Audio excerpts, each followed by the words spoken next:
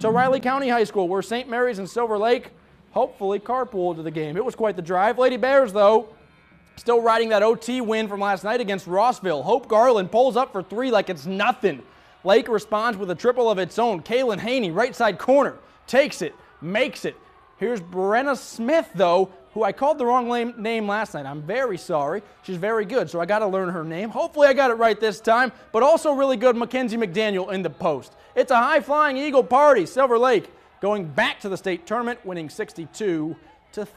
If you missed any of that action, check KSNT.com for all the highlights and game recap. That's